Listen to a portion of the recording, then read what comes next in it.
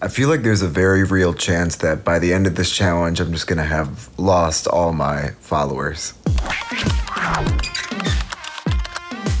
Hey guys, I'm Brett, and like basically every other millennial out there, I'm addicted to my Instagram. I obsess over filters and a witty caption and shadows and highlights and contrasts. It's a lot. So this week, I'm gonna challenge my friend Jasmine to be 100% honest on Instagram. Here's what that's gonna look like. 1, we have to post once a day. 2, we have to only use the preset filters in the app. 3, the caption has to be 100% in the moment. 4, these posts have to be done in 3 minutes or less.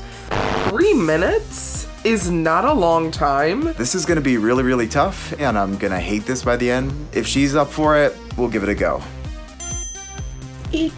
This is probably gonna suck. I have 3 minutes to edit my photo only on Instagram, to pick out a caption that is true to what I'm feeling, all in 3 minutes. So I think day one's gonna be okay. I'm about to take a boot camp class with Peter from The Bachelor, so that's a high point in life. Sharing it, I'm sharing it. Class just got out, I got to meet him, but I got sick in the bathroom right before I met him.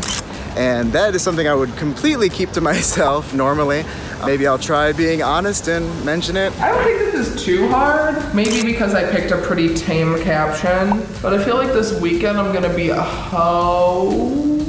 So that might be a different type of caption outcome, but we'll see. Just posted for day 2, and that's getting less likes than some of my other posts. And I lost a follower, which kind of hurts. I guess that's to be expected from that trash Instagram. Me on social media is the exact me you will get in real life. I'm not trying to catfish any of y'all. Like, I'm just a thick, thotty bitch. That's my aesthetic here. So I had the bright idea to take a picture outside, and Sissy took 1,000 for me, and I'm freaking out over which ones. I think posting a selfie for this challenge is gonna be harder though. By far the thing I miss the most about this week is VSCO Cam. There's certain little tiny fixes that go a long way, and I mix them a lot. It's live, guys. Yeah. Ooh, 69. Woo. If anything, maybe out of this experiment, maybe I'll just feel a little bit more comfortable posting some regular selfies throughout the week. I haven't been feeling like the best about myself lately, so I wrote that in the caption. It was weird. Within like 30 minutes, I had 80 comments of people just like uplifting me and giving me compliments. You always look so confident all the time, so it's nice to see this side of you. The more real you are in your captions, the more people like actually want to see that. I tried something a little different with this post. I was like a little bit more personal and open on Instagram about something that I would usually never post about. I like went to therapy for the first time in a normal context outside of this challenge. I never would have felt totally comfortable sharing that. I got some really good feedback immediately, and it was kind of nice just letting that out there too. It kind of made me realize that I wasn't alone in that sense. It was a nice outcome on a picture that I wasn't really thrilled for. It like meant so much more to me that so many people were just like, no, like you're an awesome person and you need to realize that. Sometimes the internet doesn't suck.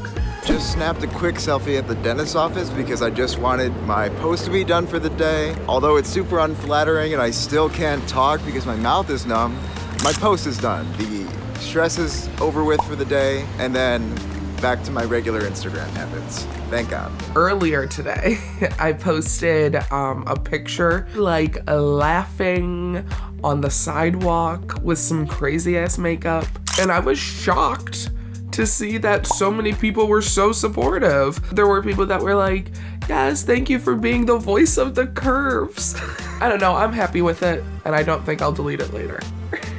We are finally done with the challenge. While there were plenty parts of that I didn't really like at all, it wasn't all bad, and I think there's like some highlights from it. I think my favorite post that I did was when I posted about therapy for the first time.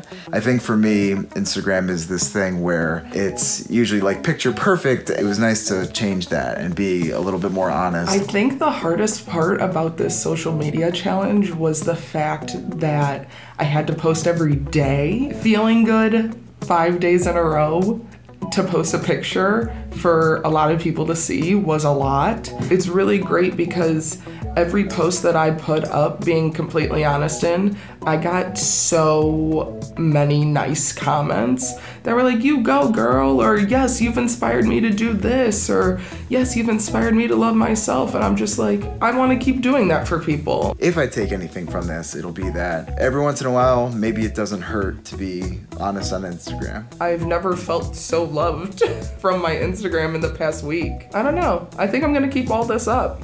This was a great challenge. Thanks for the experience.